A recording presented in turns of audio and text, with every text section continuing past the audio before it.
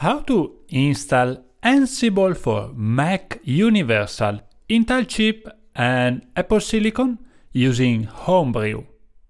Homebrew is an incredible package manager for macOS that allows you to easily install and maintain up-to-date your software. I'm Luca Berton and welcome in today's episode of Ansible Pilot. First of all, let's open a terminal you can easily find in your application. And you already have Homebrew installed, so the brew command is available in the command line. This is very easy, just drop the command that is in the website and you can move forward. The brew command line interface allows you to easily search for all the available packages. For example, let's use a brew search Ansible. In this way, it returns all the available options. We have 6 different options, but we are looking for the latest release. So the formula we are going to use is only Ansible. As you can see, latest release is a stable one, 6.4.0. that have also some dependencies. It requires OpenSSL, Python 3.10, PyYAML and 6 that aren't installed in this machine. You can easily take a look also on the GitHub repository for some code. To proceed to the installation process, simply type brew install Ansible, and this is going to do all the heavy lifting from you. You can take a look also on the official website brew.sh. There is a search bar like a search engine, and if you type Ansible you got the same result. So Ansible 6.4.0 is available, and there is also the command line to install. So the install command is brew install Ansible, and it supports a huge variety of operating system for Intel and Apple Silicon. So now let's move forward with brew install Ansible.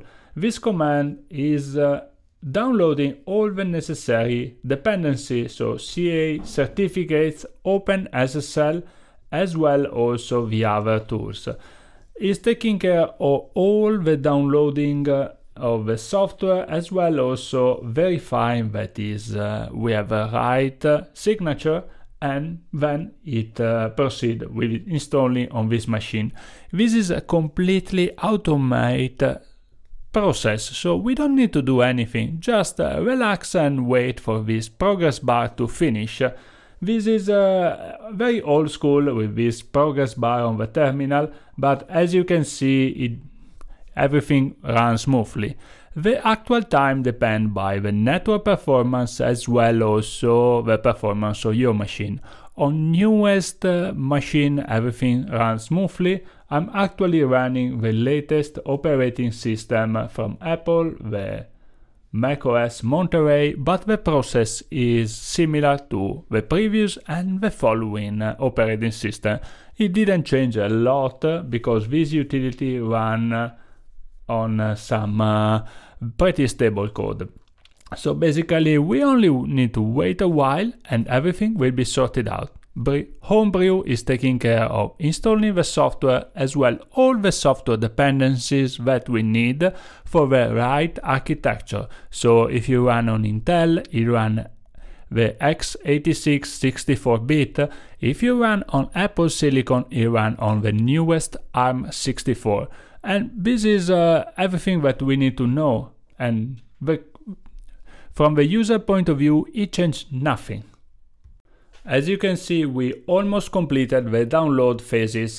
This is the boring one because we are moving forward to the installation phases where all the dependencies, CR certificate, OpenSSL, GDBM, MP decimal, readline, SQLite, XZ and the others are installed.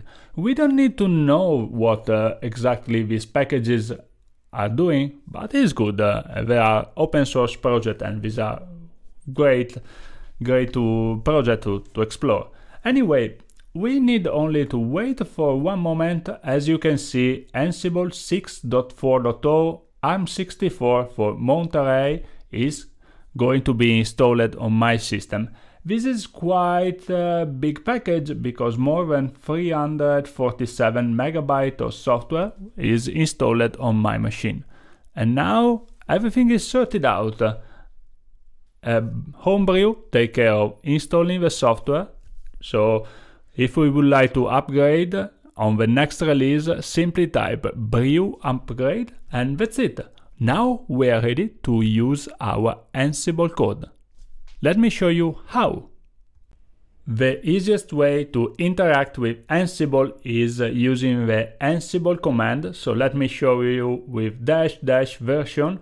We can check it out that this is the Ansible core 2.13.4 and actually is running on the 6.4.0. There are also other technicalities such as a Python version 3.10 that might be useful if you want to share with friends. But now you are ready to execute your Ansible code as well your Ansible playbook. Now let the fun begin. Yay!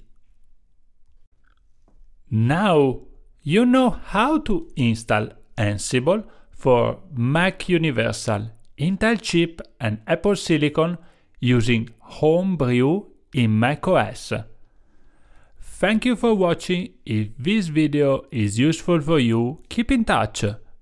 So let's automate more and save more time using Ansible technology. Have a great day! Yay!